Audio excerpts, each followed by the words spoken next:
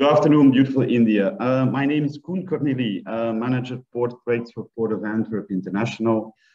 And as Mr. Kumar said, I will speak about the DNA of Port of Antwerp, operational excellence, maritime security, and safety during these challenging days we have right now. Who we are, because it's important to know as well, Port of Antwerp International, where we are located. We are located in the center of Europe. It's a small country, Belgium, but Port of Antwerp is one of the largest ports in Europe. Important to know as well, the second largest chemical cluster worldwide. So after Houston and before Singapore, we are the second largest cluster in the world. If we look now what Port of Antwerp is doing these days to cope all the challenges worldwide, we are reconciling people, climate, and the economy as a world port. We merged together with our sister port, Bruges. So Port of Antwerp merged together. And that's to have a stronger position of logistical chain, sustainable growth, and interconnectivity leading on the energy transition. If we look what we need to cope these days to be a competitive player in the world, Port of Antwerp decided to merge together and to bundle our strengths together with Port of Bruges as well. Port of Bruges for us, the biggest ro-ro container terminal, and as well, an import port of liquids and oils and paper. And so that's why we merged together to be more competitive against other players and not to work separately, but work as a joint party on this one. Port of Antwerp, together with Bruges, maritime connections to more than 1,000 ports. Port of Antwerp is a riverine port located in the center of Europe with a 16-meter in and 15.2 out nautical draught. So we are a riverine port, and that makes it as well for us a challenging port because we have a complex situation. It's a riverine port organized by a lock door system and so on. The only terminal, the biggest container terminal of Port of Antwerp right now is the MPET. It's a collaboration between MSC and PSA. And that's the only container port who is not depending on our complex lock door system. That means that vessels can come and go 24 hours a day without having the issues with the lock door system as well. The riverine port, Port of Antwerp, connected, located 80 kilometers inland.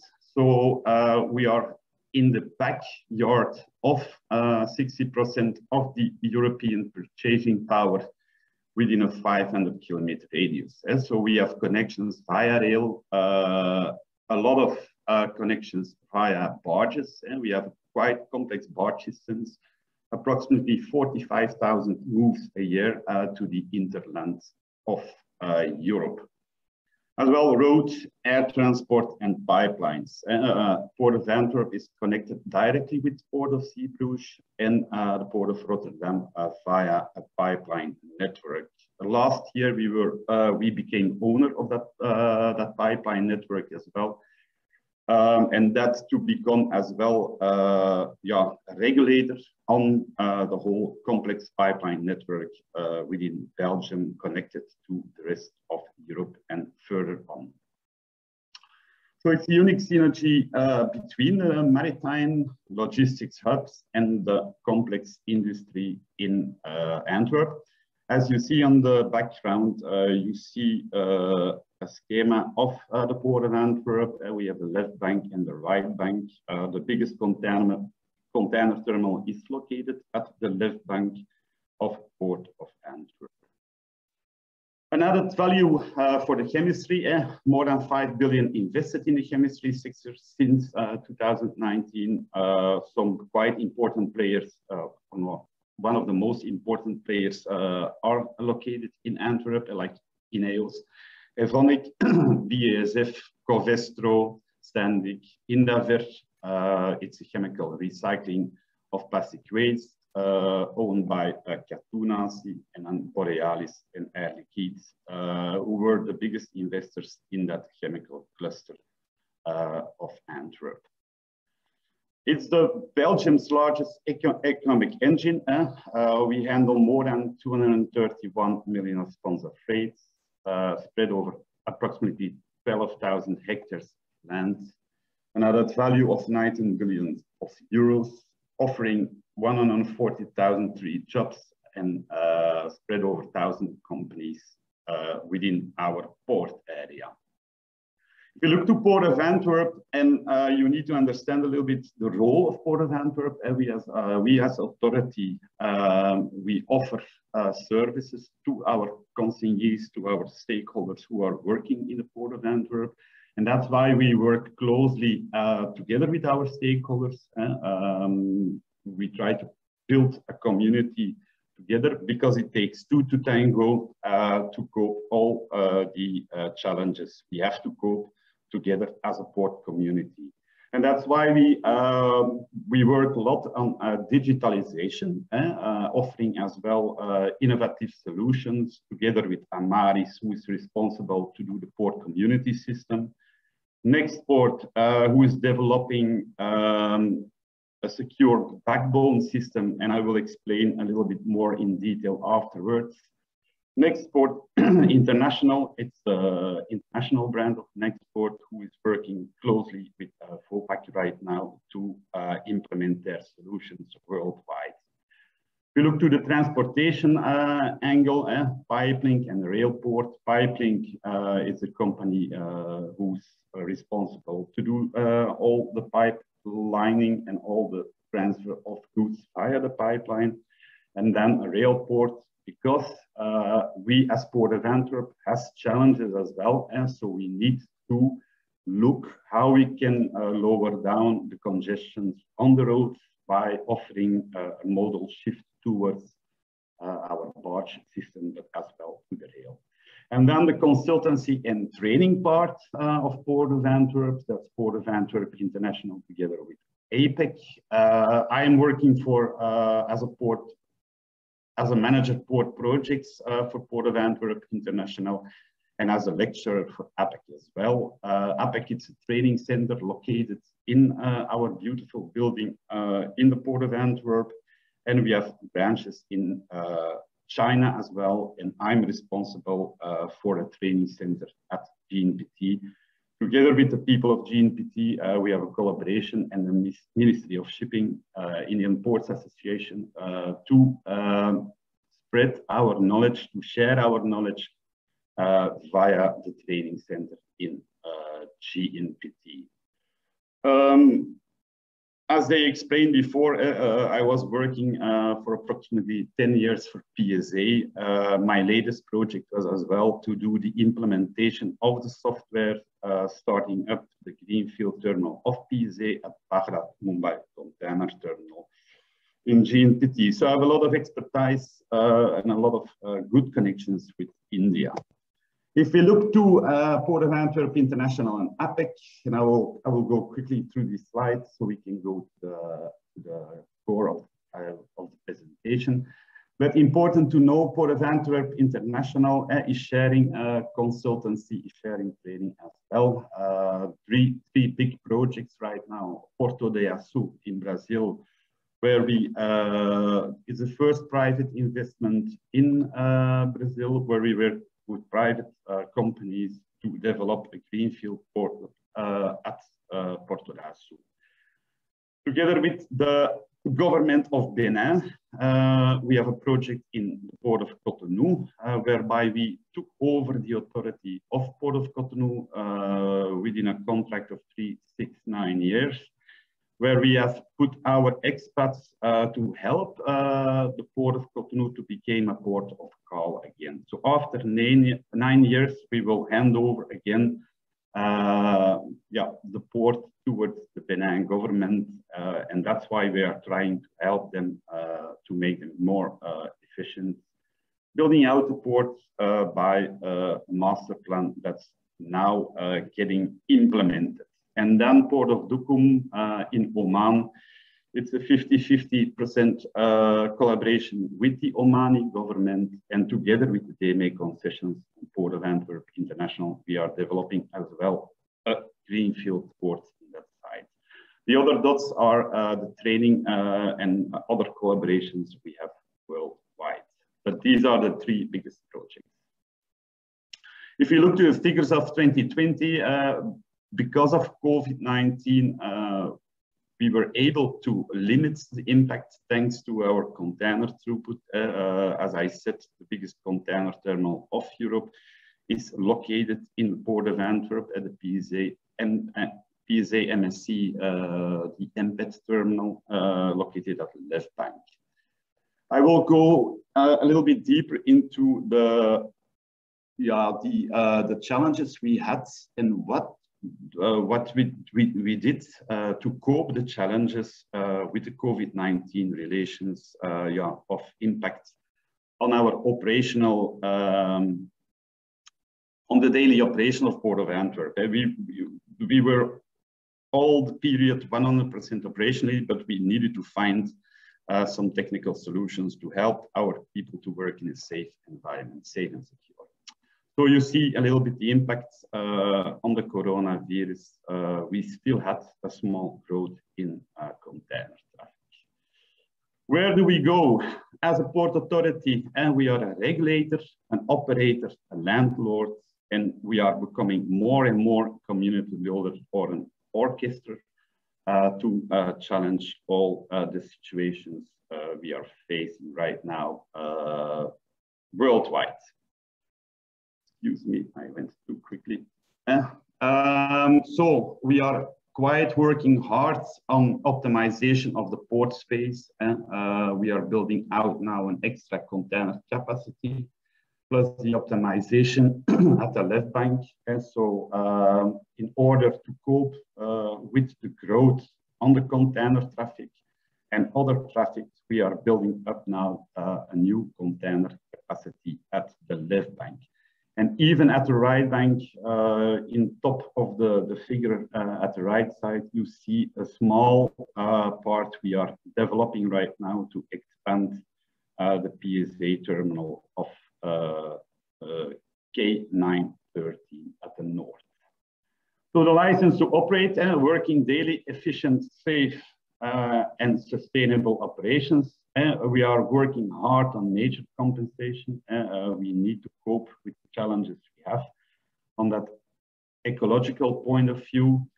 A soil balance and nitrogen. So we are implementing new solutions, looking for transition in the energy. Nautical accessibility, very important one, because of the quite big amount of vessels sailing, barges sailing towards our port. Nautical accessibility is important as well. External safety, I will come a little bit closer to that in the next slide. And shipping service provision and certified pickup, that's as well related to the challenges we cope right now with the import of containers and all the security that surrounds all the security and safety matters by importing containers, importing goods towards the Port of Antwerp. As you know, and I think you've read about it in the newspapers, a lot of bad people are trying to get some specific substances via the Port of Antwerp or via the Port of Rotterdam. So that's why we need to cope with people as well who have that intentions to transport some white powder via the big ports in Europe. Important, targeted transition, one way to a climate neutral port by 2050. The digital network of integrated port systems, as I told before, it takes two to tango. So we are working hard together with our stakeholders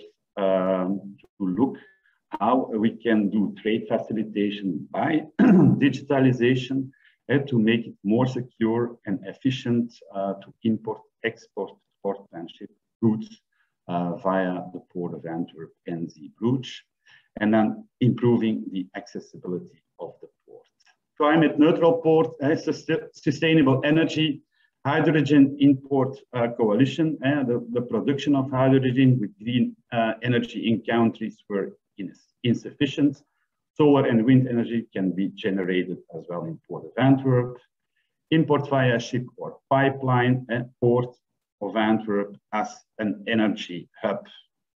And these are the challenges we have. So renewable energy, transition to that one, North heat grids, residual heat is captured and reused by the port and the city. As you know, the chemical cluster is producing a lot of heat, so that heat can be captured and reused. The largest onshore wind farm in Belgium, in the North Sea, and as well within the Port of Antwerp. If I look to my right side, I look to the wind farm that is helping us to produce green energy.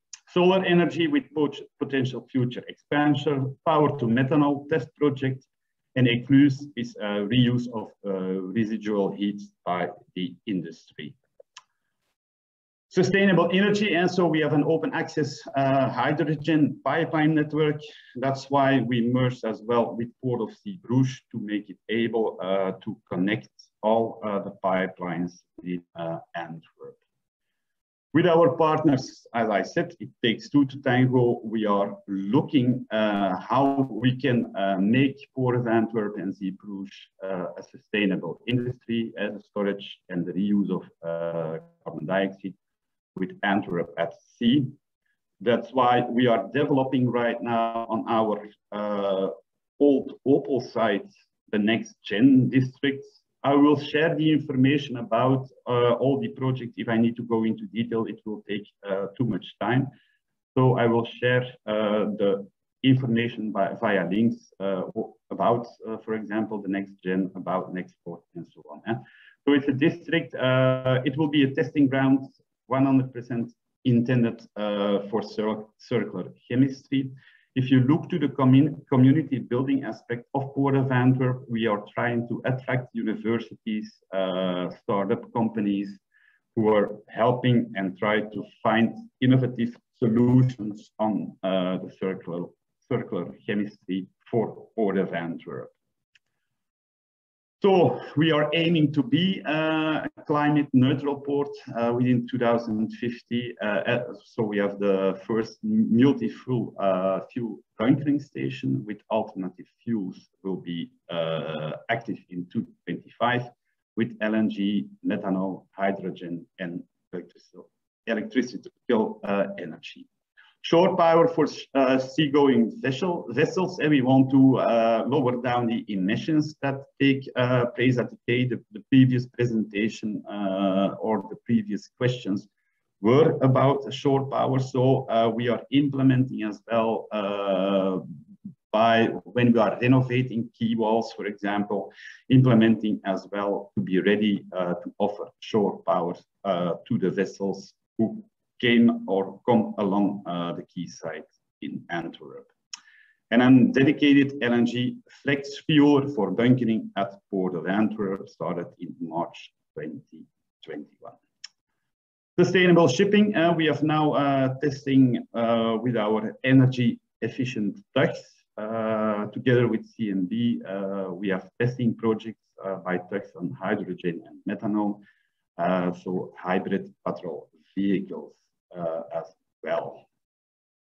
If we go now more into detail to the safety and the security matters within a Port of Antwerp, we are working very hard on our digital network. It's not only safety and security related to people, but as well to the digital network within the Port of Antwerp. So how do we do that?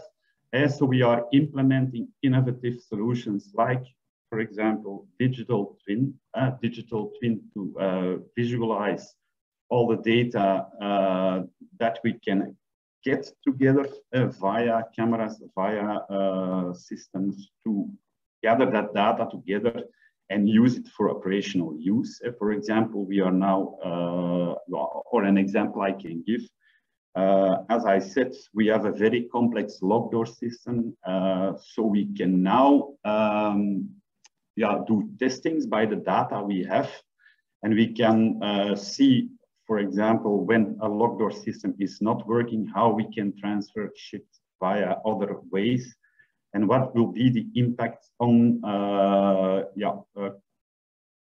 situations that become or come during daily operations when happening something, defects and so on. So we can simulate via that data our operational efficiency. We implemented sensors to collect those relevant data sets on the key walls on the roads. We are using now the drone technology for specific locations where it's difficult to get information. We will use drones for a safe port to gather information of those places. And we are now doing the implementation of a 5G network. It's a private network within the Port of Antwerp for operational applications such as automations, towing tasks, and so on. So it will be a private secure network based on the 5G technology. Digital twin, as I explained, and so we are able to capture the information all over the port. It's a quite huge port of Antwerp, but with that information, we can simulate and look how to optimize the port. As a community builder as well, it's very important to listen to the stakeholders, to try to find innovative solutions together with authorities, together with universities, together with startups, to be able to cope the challenges we have. Not only on purely the operational facts, but as well on safety matters, security matters, and ecological matters. For example, sensors are implemented at key walls to detect and identify objects at the port. Sensors are placed over all the port right now to track unpleasant others, for example. So we have, and we call them eye noses. So these are the sensors where we are able to measure the quality, but as well to see and to act when there are problems with the air quality within the port environment. So these sensors capture the air, and in real time, the data will be transferred to our platform to be able to see where we have some problems with air quality within the port. Our drones for automatic inspection using these days. And then the 5G network for further digitization of the Port of Antwerp. A digital network, autonomous vehicles, environments, and air quality, and drones. So, as I said, and I cannot repeat it as much. No, I need to repeat it a lot of times. We, as a Port of Antwerp, it takes two to tango, and that's why we are working with partners around us to be able to cope and to be able to implement those innovative solutions. And for example, Port, it's not because we are a Port of Antwerp and one of the biggest ports within Europe. We do not work together to find out innovative solutions. So we look as well a little bit further than our port. So behind behind the borders of the port, to work together with ports, together with universities, but not only in Europe, as well in other places worldwide, to cope the challenges. And now some strategic partnerships with Nextport and Rombit, for example, and Rombit will be explained a little bit further. Because Rombit was a company who invented a solution to help us to cope the COVID-19 issues we had during those 2 challenging years. Port of Antwerp, as a community builder, we are always working on new technologies. It's a space for internal experiments. Port of Antwerp as an open innovation platform and accelerating innovation through community building by attracting universities, startup communities, startup companies to try to find solutions for our community within the Port of Antwerp. So it's not we are working internally and keep our information centralized. No, we work together with the community. We work together on platforms to have the availability to implement new solutions. If we look right now at the safety and security matters we had during COVID-19, we had that 1.5 meter distance that we had to keep between the people who were working in the port. And as you can imagine, it was quite a challenging one because operations on a port, there are a lot of human interactions, still a lot of human interactions, but we remain 100% operational, and that's by implementing some technical and innovative solutions. But safety and security, we want to avoid collisions. We want to have safe and secure work situations. And as well, we want to have equipment that can control our equipment over the port. And that's why we are working closely together with people like, or companies like Rombit, for example. If you look to this picture, container terminal, RTG terminal, but do you see the people on the terminal? It's quite difficult to spot them. So in this environment, it's quite dangerous environment because there is the possibility of collision between people and machines during these operations. And if you look to the people, would you spot them? I don't think you saw them in the beginning, but now with the red dots around it, you see them. And that's why Rombit invented a sort of wearable that you can wear around your arm. That wearable is based on the technology of geofencing. And so with the geofences or with the distance control of equipment, we can avoid collisions between people and heavy equipment doing their job on the terminal. And for example, if that guy who is sitting down right now at the left is coming into the orange or the red zone too close to the heavy equipment, an alarm will go on his wearable, and so he's informed that there is a possible danger. So object notification, increase situational awareness. And so people are made aware when there will be or can be an possible danger. And that's why with that technology, and that's why we work very closely with Rombit, we were able to implement as well the 1.5 perimeter between two people. So when people were working during the COVID-19 pandemic, they had as well that wearable of Rombit. And they were able to control the distance between people working within the port area. So if, for example, one guy came too close for a specific time to another person in the working environment, as well, the wearable will generate an alarm to say that the distance between the two people was not safe.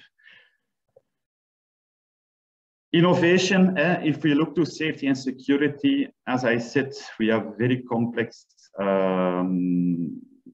organization in the Port of Antwerp with all the lock door system, bridges, and so on. We need to be able to see the quality of those lock doors, of those bridges we are using into the Port of Antwerp. And that's why we implemented, and it has not always been to be something electronical. So we improved our maintenance of the bridges and lock door systems by implementing those bolt indicators. So those bolt indicators can be controlled via cameras. So that bolt indicator will say when bolts are needs to be tied up again. The yellow points will differ in time. And then we know that we need to do the maintenance on our bridges or on our equipment using within the Port of Antwerp. Another example to make work at the quayside more secure and safe is using the sandbags, because ships who are coming along the sides are throwing the lines sometimes with objects who are not so healthy for the human body. And that's why we have now, for every ship that's sailing along the quayside, we are offering them sandbags. So those sandbags can be added to the lines, and it decreases the impact with the people who are working along the quayside. So those sandbags are offered right now to ships sailing towards the Port of Antwerp. Security, and that's one of our main challenges these days. And the people who are working in Antwerp, they have a high safety and security risk. There are a lot of people with a lot of bad intentions working within our port neighborhoods, and people are unfortunately sometimes bad influenced because of the quick money they can earn by doing bad things, by importing, for example, cocaine and so on. So it's not only a danger for people who are working within the port. I was working as a software implementer, so I had access to the databases worldwide of all the Cosmos systems in that time. So if we needed to release or get out some containers, or I needed some information about containers, I was able to access that data. But people knows it as well. People with bad intentions could came to my house and force me to release containers, release goods from the terminals. So operational safety and security related to IT is as well very important. And as well, the damage to the public image and reputation of a port. You don't want to be named as a port where security and safety is bad. If we look to our projects again with Port of Antwerp International, we are helping to do the implementation of safety management systems based on the ISO 45001. We are guiding the people of the IT departments in Cotonou as well by the implementation of the ISO 27001, and people from our department as well are helping on the ISO 14001 regarding the more ecological sides. Port of Antwerp International offers that these services, and we are helping them as well to be a safe and secure environment as well there.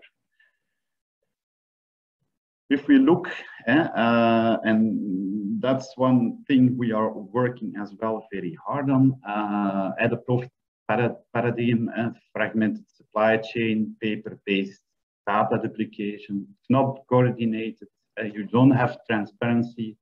a lot of errors can be made, and it's an inefficient and under capacity utilization of the people of the systems you have. That's why together with Nexport, we try to implement now a common shared data platform whereby we try to lower down the end-to-end connections where data is transferred between all the parties involved within the supply chain in our port. We look at 2 parties, it's 1 connection, 3 parties, 2 connections while doing data handling, but it's going quickly up to a lot of connections, a lot of transactions of data between people working in the supply chain. And that's why we want to offer a solution whereby the connections are lowered down, decreased to end parties, only 1 connection. So an Nexport common data sharing backbone where we can share data on an efficient and a secured way with all stakeholder community.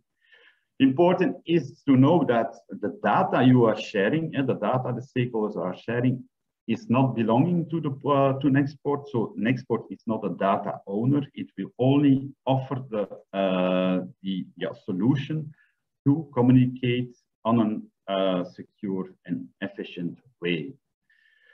And that's why I come to the last slide. If we look to the security and the safety matters we have by importing, for example, containers, we implemented a system that calls CPU, certified pickup.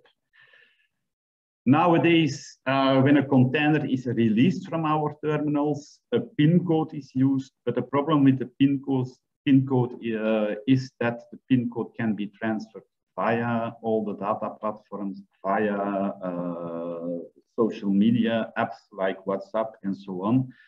So there's there was a very big challenge to cope with the security by sharing and offering the data of the PIN code towards the drivers who come to pick up the container from the terminal. And that's why the last 2 years, the last 1.5 years, 2 years, we worked very hard on a system used to be able to cope the security issues that we have by releasing containers from the terminal. That's why we implemented now via Nexport the central backbone application that we use, the CPU application. So every communication about the PIN code will be done via the central backbone, the CPU backbone of Nexport. So a shipping agent is sending the information to the forwarder about the container release. The forwarder will share the information as well with the terminal or with the transport company via that CPU backbone. That transport company can choose a specific driver to pick up the containers, but all the information is arranged and gathered via that CPU backbone. So the truck driver he needs to use is Alpha Pass. It's a pass to be able to enter the terminals in Port of Antwerp together with a biometric fingerprint. He can enter the terminal only when all parties have agreed to release the container. And the container release is then directly linked to that specific driver. So we know each moment when a container is released to which people the container is released. And that's why we offer this. So there is no sharing of PIN code anymore. It's all done via the CPU backbone of Nexport. To conclude, you see Port of Antwerp as an authority is working very hard together with the community, together with ports worldwide, together with innovative companies, because we can't do it alone. And that's one big thing that you need to keep in mind. You need to work together. Only together you cope with the challenges of the future.